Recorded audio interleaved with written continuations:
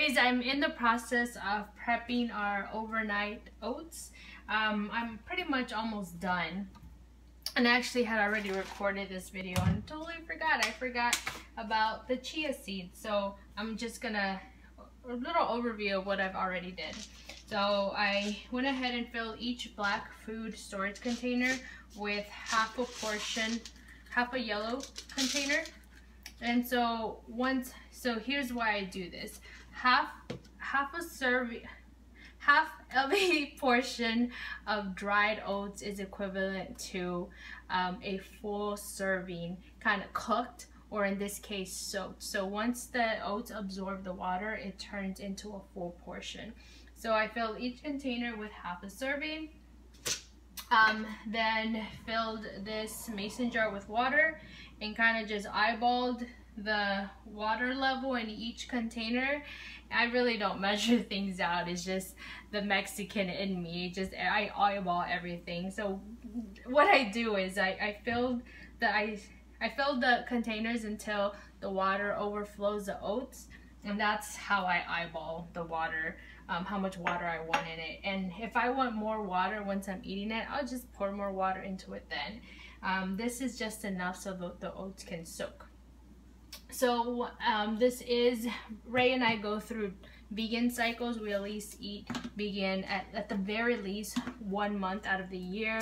Usually it's 2 months or 3 months out of the year. So we are in a vegan, currently in a vegan cycle, and one of our go-to protein sources is this Sun Warrior protein. Vegan protein, totally plant-based, no chemicals added, none of that junky stuff. So my favorite flavor is chocolate. You can check out the link below on with more details of what it is and where you can order it from.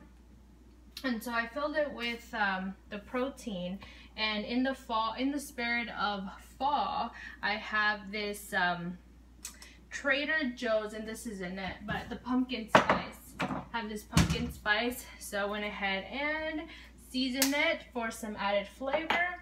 A serving of a banana is half a banana, so I went ahead, I already started one container, so I'm going to go through each container and slice up half a banana in there, and then I'm going to top it all off with one orange container, one portion of seed. So the orange container represents your seeds and oils, in this case chia seeds.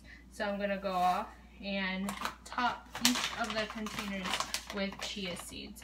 So you have one portion, one yellow container, one red container, and one purple container, and one orange container, and that's what it each satisfies. If you have any questions, or if you like the written out recipe for these overnight oats, you can check out again the link. I attached my blog post below with full details and any questions regarding where you can get these black food storage containers.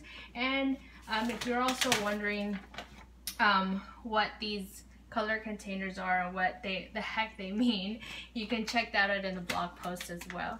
Ladies, if you have any questions, let me know, and keep investing in your mind, body, and soul. It's a powerful thing that you can do, not only for you but for your family. See you later.